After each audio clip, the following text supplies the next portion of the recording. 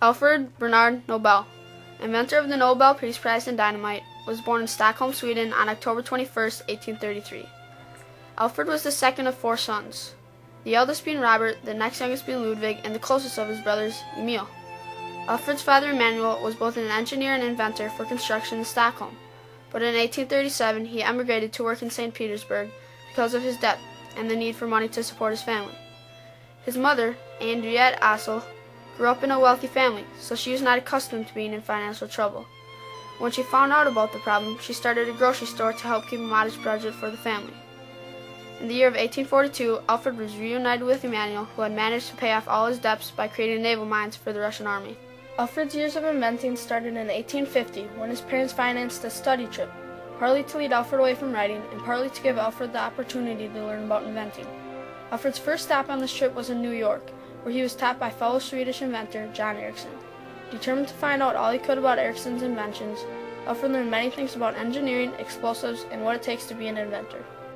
After New York, Alfred went to study in Paris, where he worked with Ascanio Sobrero, the Italian inventor of the unpredictable liquid explosive nitroglycerin. While in Paris, Alfred had a chance to work in the laboratory of Théophile Jules Pouillois, who not only was an inventor, but was also the teacher of Sobrero. In the laboratory, Alfred learned mainly about nitroglycerin and its limitations. Out of this event in Alfred's life came a path to divert Alfred away from his love of poetry writing and direct him towards a life of inventing. Unfortunately, Alfred never actually saw nitroglycerin. In 1852, after his study abroad trip, Alfred returned to Russia to help his father's company because of a business boom. The Crimean War had started, and in aid to the company's business boom, Alfred and Emanuel experimented with explosive material for the naval mines. In 1855, however, Alfred was ready to have a change of scenery, so he decided to work with Russian professor Nikolai Zinin, who had also been taught by Professor Pouillois. With Zinin, Alfred for the first time in his life actually saw nitroglycerin. He also learned about nitroglycerin's functions and experimented with it. Later on in his life, when Alfred was asked about his first experience with nitroglycerin, he replied, "The first time I saw nitroglycerin was in the beginning of the Crimean War. Professor Zinin in St. Petersburg exhibited some to my father and me, and struck some on an anvil to show that only the part touched by the hammer exploded without spreading. His opinion was that it might become a useful substance for military purposes, if only a practical means could be devised to explode it." Zinin also suggested to Alfred that he should experiment with nitroglycerin as a possible explosive for Emanuel's naval mines. With the Crimean War ending in 1856, the need for naval mines decreased, which resulted in an abrupt halt to the manufacturing of Emanuel's naval mines. Since Alfred was able to speak 5 different languages, he traveled to London and Paris to study abroad and raise money for his father's company. Unfortunately, the bankers in Paris were not willing to loan money to Emanuel's factory in St. Petersburg. Upon returning home to St. Petersburg in 1860, Alfred started experimenting with nitroglycerin developed by Professor Sobrero.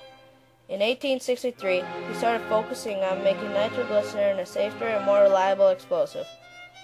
Alfred knew that if he could tame nitroglycerin, he could open a new and unbeatable market that he himself could control. This is what drove his determination to invent dynamite.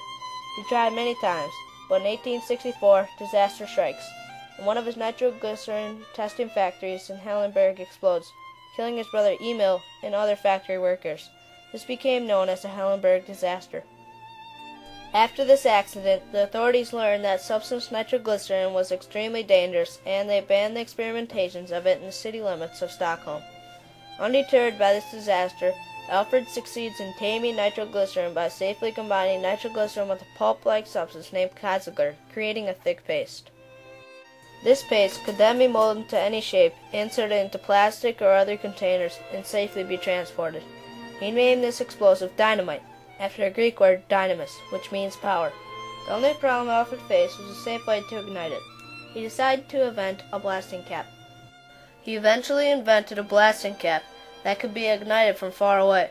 Alfred invented this not for military purposes, but to aid the mining industry. Alfred's invention of dynamite not only reduced the cost of blasting rocks, but it also sparked a new product for builders and a basis for new war weapons.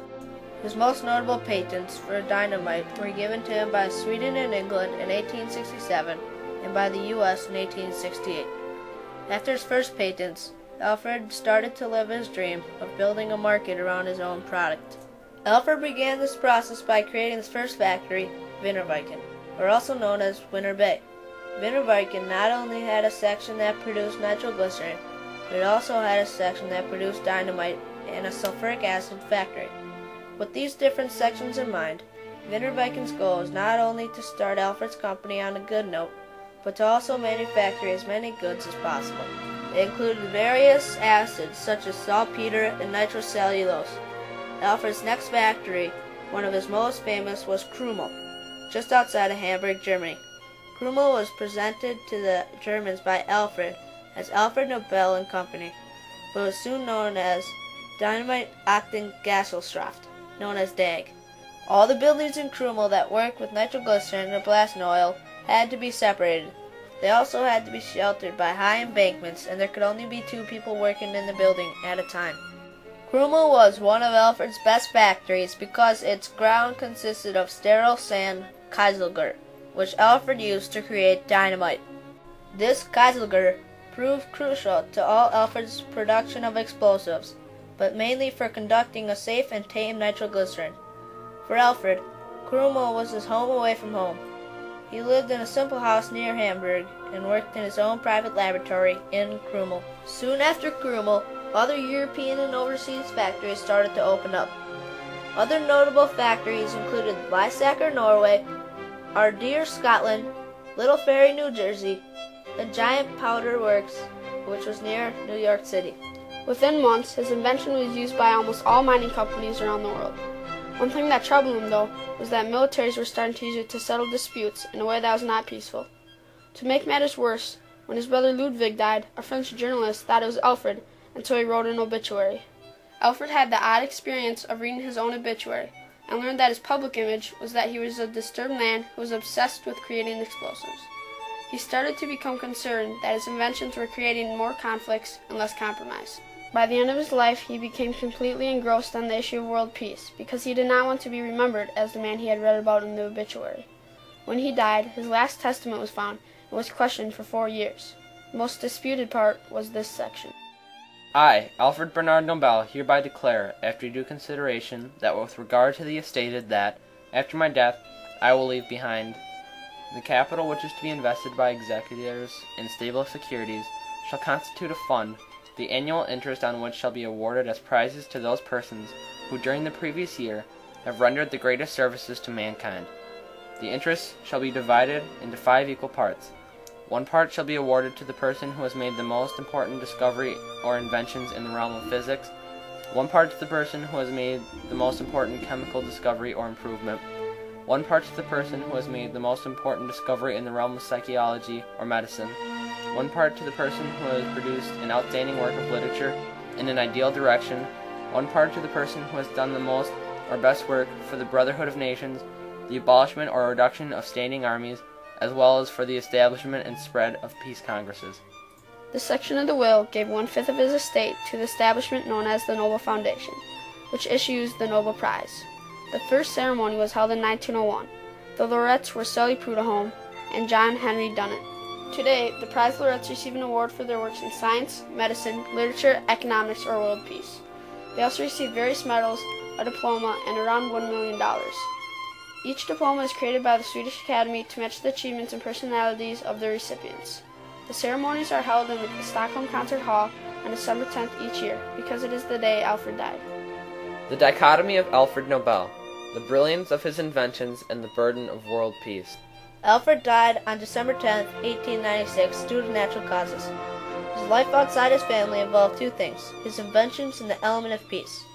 Throughout his life, Alfred had displayed his love for inventing and explosives. But in the later part of his life, he began to have qualms about his reputation.